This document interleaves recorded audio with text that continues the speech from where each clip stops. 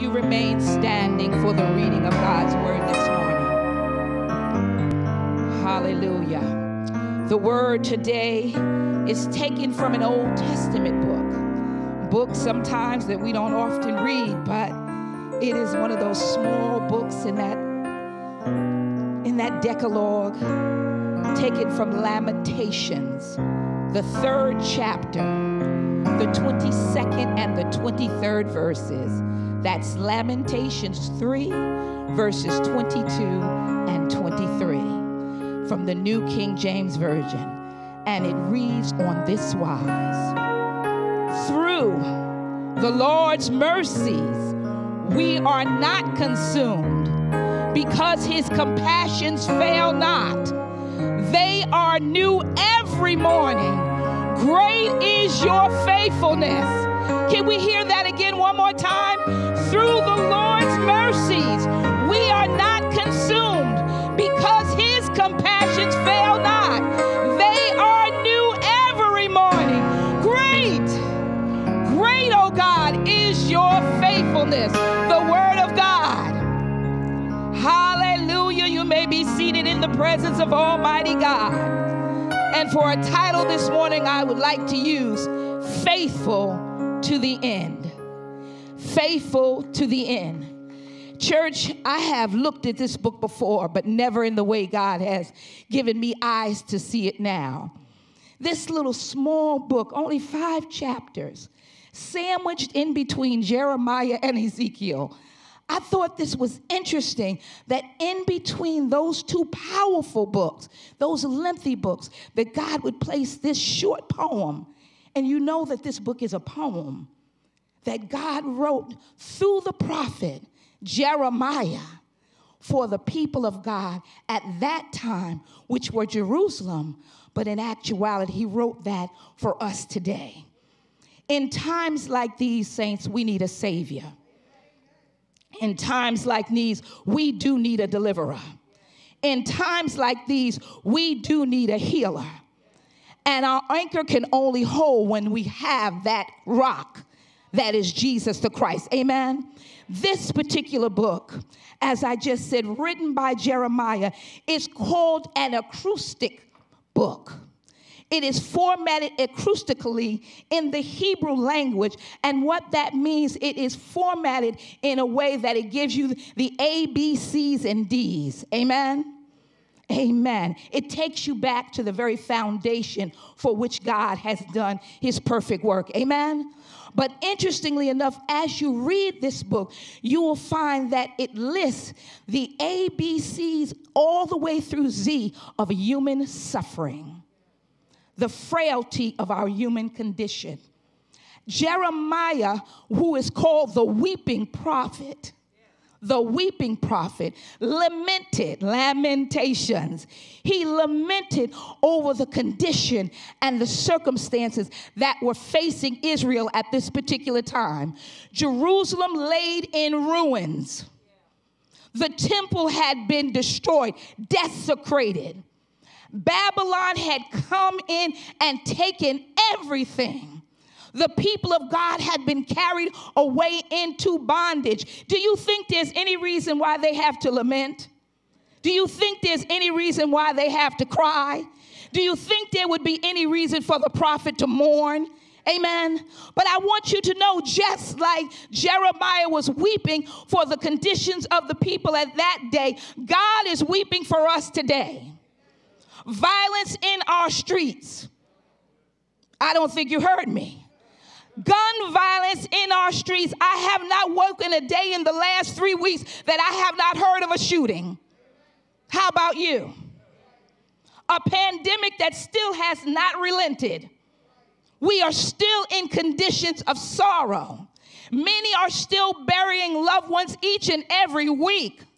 You heard the reports. The prayer list was lengthy today, amen? And it was lengthy because each and every day we are faced with trials and tests and tribulations and sorrows and anguish and suffering. And sometimes we just don't know what to do. Sometimes we hang our head in complete and total amazement as how well and how sad this world has gone. But I want you to know today that God spoke to the prophet Jeremiah, and today he's still speaking. We have a living Savior, and he is faithful to the end. He will never leave us, nor will he ever forsake us. Take a look at this for a moment. In these 5 chapters of Lamentation, the first chapter, the second chapter, and the 4th chapter start with the words how. And in the Hebrew language, the reason why it starts with how is because it's saying, how long? Have you ever asked God how long?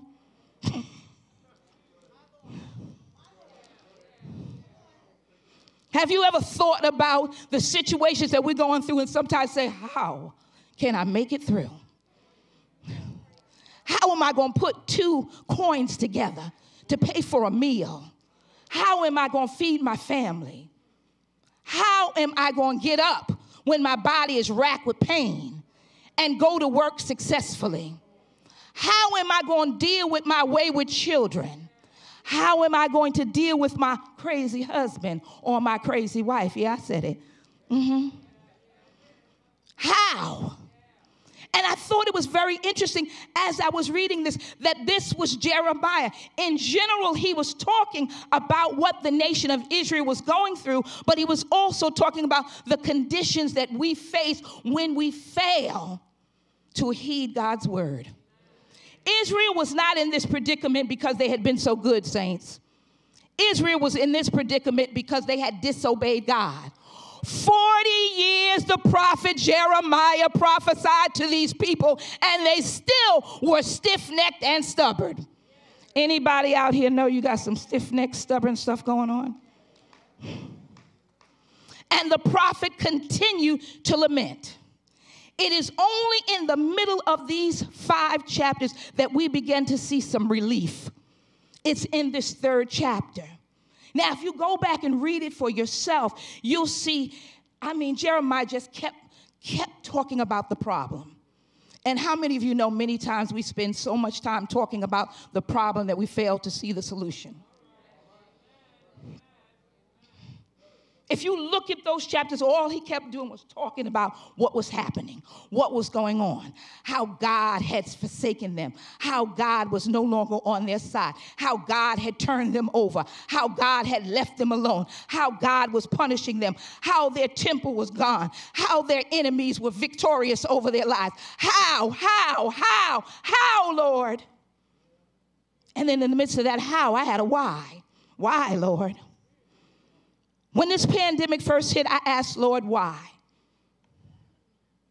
Why? Have we done something for which you are judging us? And most of us won't always be honest to say that we're asking that question. But there is a human side of us that needs to deal with it. And that's why God allowed Jeremiah to write, because he wanted us to see that God's people are human. And that there are time periods where you will go through situations and circumstances when you are forced to ask how and why. What have I done? Why am I going through this? And every time it's not because God is judging you or judging your situation, but we are living in a fallen world, and I think we forgot that. This world does not belong to God anymore. It did in Genesis 1 and 2. But in Genesis 3, Slewfoot, Satan, that mangy creature, came in and tempted Eve. And Eve was enticed. And she gave in to the temptation. And because of it, not only she fell, not only Adam fell, but whole mankind was corrupted from that time forth.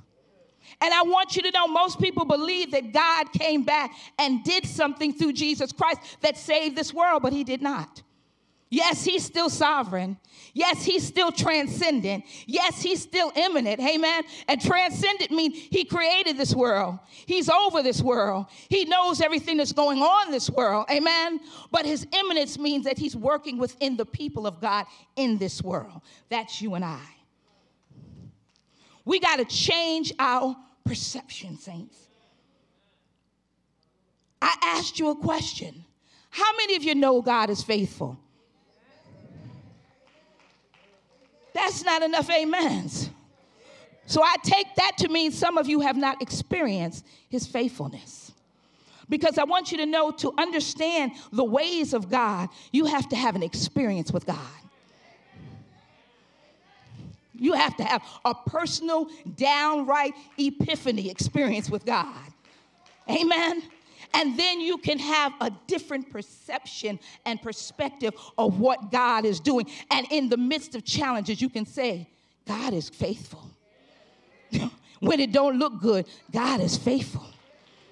When my money is funny, God is faithful. When I'm sick in my body and fever is racking me, God is faithful. When my head is hanging low, God is still faithful, because the only thing that does not change is God. We change. Situations change. Circumstances change. People change. But the God we serve cannot change. And that's a confidence that we have in his faithfulness. I want you to think about your perception and your perspective of how things look. Do you know two people can see the same thing and have a different perception? You know, two people can experience a similar situation and both come out with different perspectives about it. But not so with the faithfulness of our God. Once he has personally revealed himself to you, it leaves such a mark on your life that everyone will be able to understand and know that it was the faithfulness of God that did it. I need you to understand that. Anybody been marked by the faithfulness of Almighty God? I had to look at that word a little bit differently than I'd ever looked at it before. Faithful. It is defined as constant or true to one's word or promise. How many of us are true to our words and our promises? All right, now that's all right, be honest. Jesus reassured his disciples in the first gospel of the New Testament, Matthew 24:25, that the grass withers and the flower fades, but my words will not pass away. No, y'all didn't hear me. The grass withers and the flower fades, but the word of God will stand forever. That's the blessed U-turn, everybody. God's word will remain forever impenetrable. No matter what happens, God's word stands the test of time. One of the attributes of God is immutability. And when I first heard that word, I couldn't even say it. Just means unchanging. Amen. He cannot change. But the worth of that is what we need to shout about. We want to shout about the things that God does. And that's good. That's good. And that's okay. And I think it's all right to do that. And I don't think God faults us for that. But we need to satisfy God by praising him for who he is. And worshiping him, because no matter what, he will be God forever. He is faithful till the end. He does not change. He does not change. And in this season, don't you think you need an unchanging God? It is of his mercies that we are not consumed. His mercies are everlasting. His compassions are fail-proof and manifest themselves each and every day of our lives. Did you wake up this morning? Mercy. Did you get yourself dressed this morning? Mercy. Did you drive your car or take public transportation this morning? Mercy. Are you sitting in this sanctuary this morning? Mercy. Did he bless the choir to sing this morning? Mercy. Did he bless the scriptures to go forth this morning? Mercy. Hallelujah. I'm talking about a faithful God who cannot fail. Come hell or high water, yes, he remains the same. His word is impenetrable. He is the rock rock of ages. He is a fortress.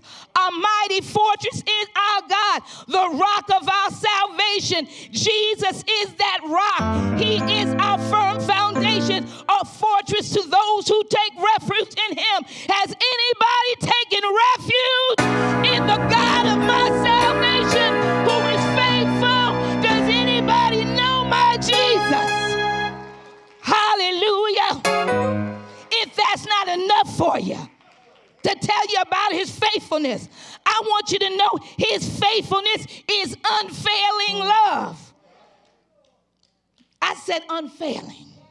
2 Timothy 2:13 says, when we are unfaithful, he remains faithful. He cannot deny himself. His love for us is unfailing, as vast as the heavens, and as wide as the clouds are across the sky.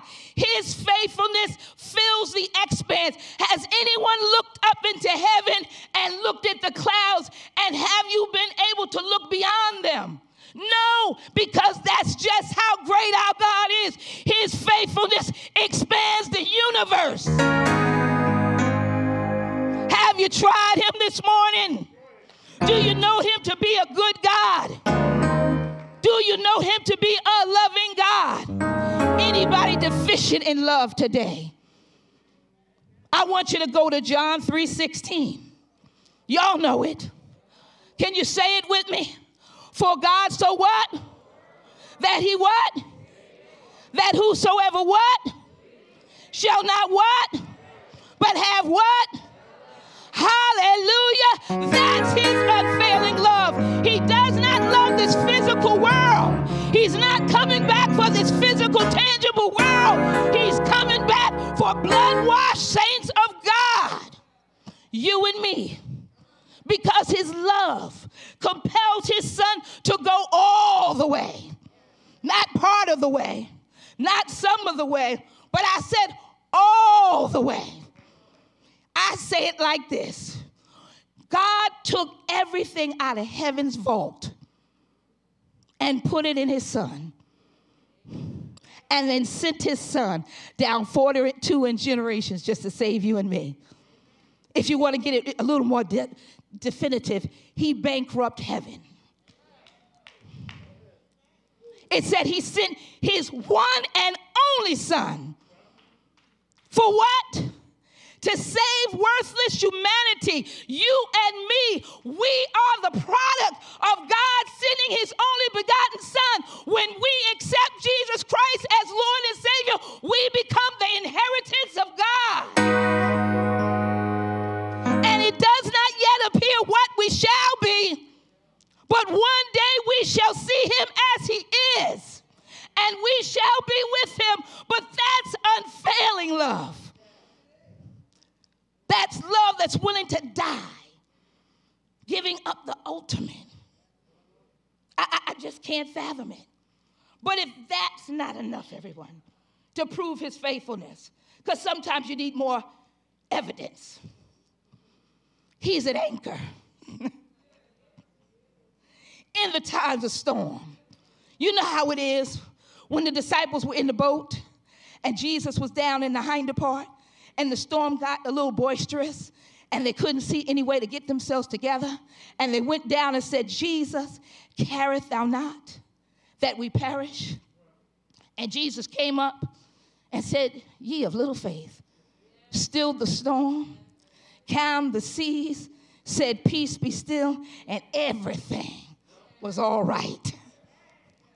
That's the anchor I'm talking about. As the storms in your life arise, and they will, I want you to know if you live in this world, you're going to have a storm or two. I want to give you some medicine. Y'all go fill your prescription. Cling to him. Hold on to his promises. Know that he is good for his word. Know that his word can be banked upon. You can take it anywhere, and it's fail-proof. It'll do just what he said he will do. When he said, I'll never leave you nor forsake you, guess what? He won't. When he said the cattle on 1,000 hills belongs to him, guess what? He does. If he said, I'll take care of you always, even until the ends of the age, guess what? He will. When he said, if you cast all your cares upon me because I care for you, guess what? He does. If he says, call upon me and I will answer you and show you great and mighty things that you know not of, guess what? He will. If he tells you that all things work together, I said it again, all things work together for the good to them that love God and are called according to his purpose, it's true. I can't tell you how many promises in his word we can stand on as an anchor to secure us when times get a little shaky, when the waves get a little rough, when the storms get a little crazy. I want you to cling. Songwriter said, hold to God's unchanging hand. I don't know about you, but I'm holding to God's unchanging hand. The billows may roll, the breakers may dash, but he's holding me fast. We got to hold to God's unchanging hand. No matter what comes, what may, he's faithful to the end. He never made a promise that he did not keep. Hallelujah. Hebrews reminds us that he has given us his promise and his oath. Those are two things that he has given us, his promise and his oath. And both of them are his character. They are immutable. They are unchanging. God will not lie. Matter of fact, that's it. But you know what, Nadik? He can, because he's God. But he chooses not to. Because we say he can't. But in actuality, God can do anything. But he will not lie. And I want you to know that everything that goes on in this earth, God won't do anything without us. He won't do anything without us. So if you don't pray about it, he ain't going to do nothing about it. That's what the word says. That's what the word of God says. If you don't pray about it, he's not going to do anything about it. If you let it go on, guess what? God has to let it go on. Do you know why? Because this world does not belong to him anymore. The prince of the air has dominion over this earth right now. We have been redeemed. You and I, the blood-washed, blood-paid-for children of the living God, we have been redeemed. But this world will have to pass away. He's going to give us a new heaven and a new earth because this world is corrupt. And I don't care what you do, it's going to remain corrupt until the people of God take an authoritative stand. We got to deal with the stuff that Satan is throwing out. And we got to be serious about this. There is hope in his faithfulness because God will keep a remnant in the world. We are that remnant. Any remnant survivors today? Anybody survive pandemic? Anybody survive some death in your family? Anybody survive some financial tragedy? Anybody survive some losses? Anybody survive some jobs losses and downturns? Anybody a survivor today? If you are a survivor because of the faithfulness of God, you need to stand and give God some praise in here. I know you're saying don't take all that, but let me tell you, when I think of the goodness of Jesus and all that he's done for me, my soul cries out, hallelujah.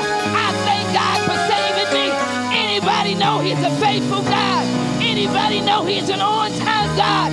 Anybody know he's a way-making God? Anybody know he's a delivering God? Anybody know he's a saving God? Anybody know he's a door-opening God? Anybody know he's a keeping God? I can't tell you what to do, but I can tell you this. Hold on to the faithfulness of the God of my salvation, and in the end, he will stand with you, in you, through you, victoriously. I am a victor. Anybody